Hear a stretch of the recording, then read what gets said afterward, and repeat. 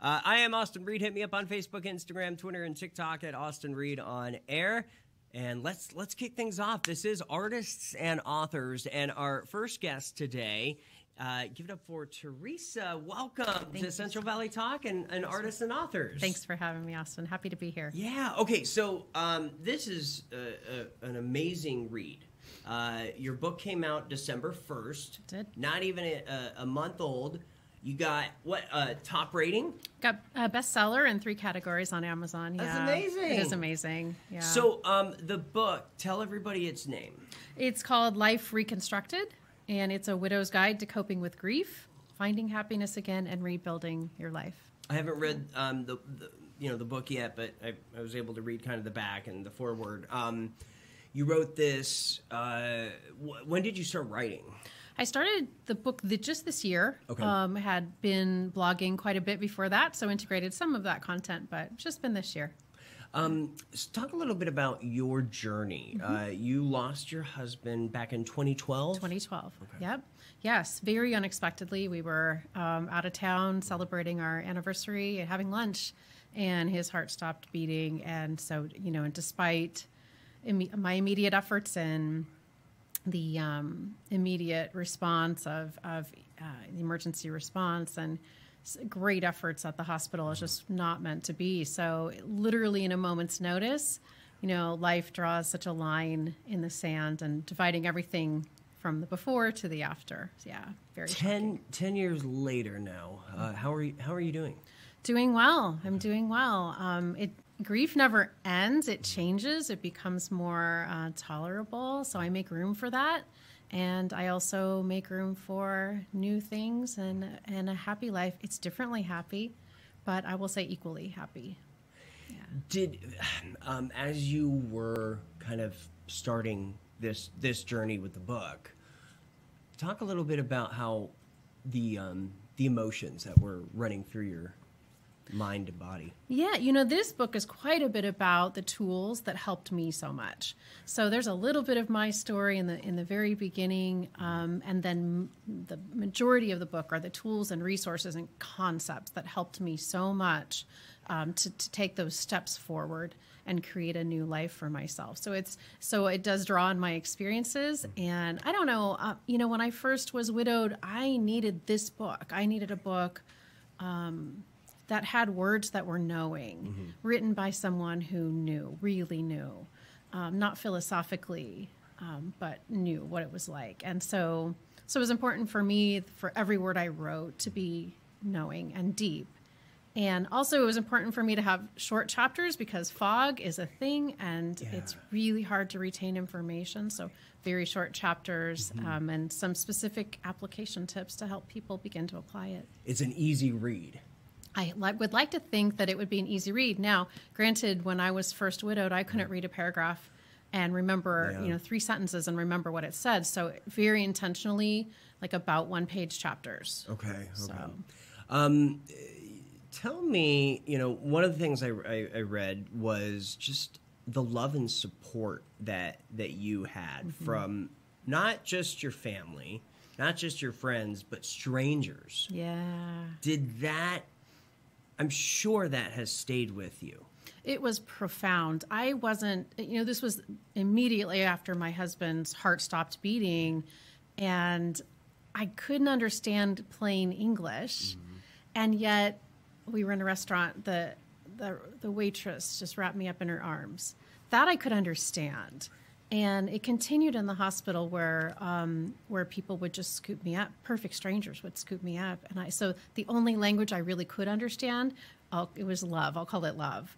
It meant so much. And it really inspired me to always look for those opportunities when I am a stranger to do something meaningful for someone else. Yeah. Okay, so now, again, 10 years later, Has things changed from year to year for you? It's different every year. It's a little bit different every year, and that's okay. Right? Christmas is my husband's birthday. Really? Christmas is it's hard. I ache. So it's interesting, the duality. We use that word often in the widowed world, duality, right? So you can experience Christmas and enjoy it and love the people who are there, and at the same time ache in a very deep way for the person who is not there physically. So it's a very interesting experience. And I always tell my clients, every year is different. You shouldn't be somewhere, some made up better place. We should ourselves. This year I should be better. No, you should be exactly how you are. Right. I lost a very, very good friend and colleague on December 1st of last year. Oh, gosh. And I remember this time last year, I could care less about Christmas. I could care less. My family celebrates Christmas and Hanukkah. I was like, I was in a bad state of mind. What would your advice be to people like us that have lost somebody very profound in their life? I mean, he wasn't a spouse, obviously, but what do you say? Yeah, it's okay to not be okay. We think we should be better. We put on our game face, try to show up as the best actor in a dramatic series, and it's like, nope, you get to not be okay. You get to not be in the spirit. That is okay. Be authentically you. And I always recommend make time to feel the feelings. We can't outrun them. I tried for a number of years. It's not possible. So make space and time and just feel all the ache, all the hurt, all the grief. And the more proactively we can do that, if you do have an event that you choose to go to, totally up to you, then you could be more present there. And now a year later for me, I feel like I've healed. This year I'm able to enjoy the holidays. I know he's in a better place. You have a lot of experience as a coach. I do. Tell us some stories with some of your clients and. Yeah. People come to me for all different reasons. I just want to feel a little better. I just trying to reconcile how I could possibly be happy when my spouse is not physically here.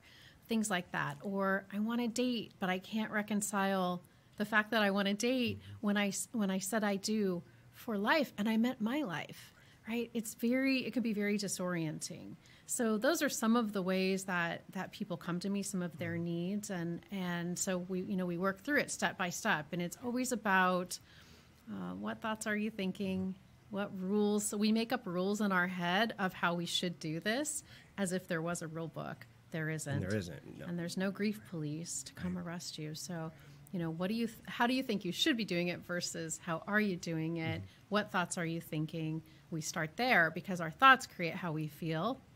And our feelings drive our actions, and our actions aggregate to create results. So if we want to shape our results in the future, we go upstream and look at the thoughts. What would you say to somebody that has moved on and maybe they're thinking about remarrying? What's that like? Yeah, so I want to offer that the notion of moving on is most of us don't use that term. Okay. And it's fine too if it serves you, use the term. But a lot of widowed people will choose to use the term moving forward. Now that sounds just kind of nitpicky. Interesting. No, it sounds better. It sounds better. Yeah. Moving on means leaving them in the past, right? Yeah. And moving forward, this notion of integration, right, bringing them forward, is so critical. And we can do that this Christmas. We can do that. Even in a new relationship, we can bring our person. Many, many, many widowed people have new relationships, and their person is still present and still honored. There are people out there who are savvy enough to do that for you. For me, it was very confusing. I'm engaged. Very confusing to even be interested in someone. How does that work when you signed up for life? So. I would say healing, the early stages of healing from your loss is one growth spurt. And then when your heart starts to have these new ideas and feelings, that's a second growth spurt. And there's a lot of reconciling that has to happen in that phase. Yeah. Why? So back to around 2012, when you were kind of looking for advice and looking for an answer, why aren't there more books like this? There's a lot of books written by people who have decades of experience in grief, and I don't know disrespect at all to them, but you can read the first paragraph and there's an absence of a knowing, of a depth. So that's what I personally ran into. And I also ran into, very often in the first chapter, here are the stages of grief, which nothing could make me angrier than reading the stages of grief, because the stages of grief were not written for us left behind. They were written for the dying. So it's inappropriate to have the stages of grief for someone who's grieving a loss, one. And two, there's nothing linear about grief. It's a hot mess. And so to suggest that there are neat, tiny, linear stages is just incorrect. Do you suggest, I would imagine in this book, it talks about reaching out if you need support. Is that critical? Absolutely. I did it alone, a lot of it, and why? That was the same. That was the same for me when my friend passed. It's like I didn't want to talk to anybody. People would ask me, "Hey, do you need anything?" No, and I just wanted to hide, and that was the worst thing I could have done. Yeah, it does feel like a private matter. It did to me, but it certainly would have served me. There was no such thing then as a life coach or a life coach. Certainly not a life coach for widowed people. Sure. And there were no books that applied the tools of life coaching to the widowed experience. So I would have seen a therapist if I could have found a widowed one, because to me that I needed that relevance. Yeah, that connection. Yeah. And so it just was a private matter for me. Really, I had some people who did know the journey and were really helpful to me, but for the most part, I did it solo. And so that's why I want to help people not do it solo. What is your spouse's name? Ted. All right. Do you kind of, have you moved to the point of he's in a better place?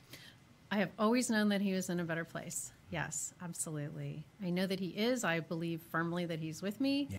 And all the time, and that he is supportive of this life that I'm creating for myself. And I'm sure he is like freaking delighted about the book too. It's dedicated to him. Yep. He always said I would write a book, and I said, of all the books ever written, what on earth would I have to add that hasn't already been written? And he said, you will. Yeah. And he was right. I wish you were wrong, but he was right. How long were you guys married?